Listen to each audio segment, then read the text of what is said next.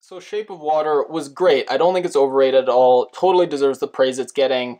I'm going to talk about one thing that most surprised me about the movie. Now, Del Toro, I'm a big fan of his, especially his last one, Crimson Peak. I think very underrated. I really like that one. So I know he can pull off the supernatural elements, the more mysterious, magical elements. What I was amazed that he was able to do so well in this movie was capture 1950s authoritarian, that American ethos that is still around to an extent, but was so prevalent in the 1950s. And the way he was able to capture that, and the way Michael Shannon was able to capture this, the actor, I thought was so impressive. And I wish more people were talking about that part of the movie. Just the condescension that he has towards anyone that doesn't look like him when he says, do you know what an affront is? And it's not that he says, do you know what an affront is? Maybe she doesn't. It's kind of a weird word, but just the way he says it, his voice just dripping with condescension. And when he has sex with his wife, just this missionary position sex,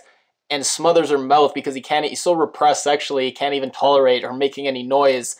It's just, again, just really captures that personality type. And I love how they paired this supernatural element in this 1950s Cold War environment and just showed how, for some people, no matter what it is they discover, no matter how magical or how beautiful, they're so they're so myopic and they can only look at things in one way. Immediately, all they could think about, well, how can we use this to beat the Russians in the space race? It didn't affect their spirituality or their view of the world whatsoever. All they thought of, how can we harness this and use it to inch one step ahead of the Russians? And there's this great line he says, the scientists, they're like artists, they fall in love with their playthings. And it's interesting that, again, how they don't, no matter how beautiful their playthings are, no matter what beauty they find in the world, they can only look at it in this utilitarian, use-based way. And Michael Shannon, I know there were so many brilliant actors in this movie, but I just cannot feel like he's just chronically underappreciated as an actor. What he was able to do, again, conveying this tight, repressed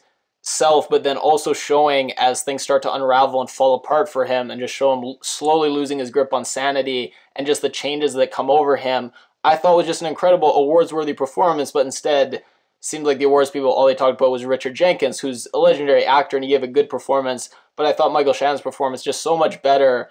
And Octavia Spencer, again, so many other, Michael Stuhlbarg, so many other great performances, but I thought he was just a standout. I really wish he got more recognition. So I'm not going to say too much about this movie. I think it's way better to go in cold like I did, but I did want to make a review because I wanted to talk about Michael Shannon's performance, because it's easy to go, oh, why is no one talking about him, and complain. Is one thing to actually do it and actually say, okay, well, I'm going to start talking about it then. So I did want to make this video mostly for just kind of a tribute to him and what I thought was one of probably the best performances of the year.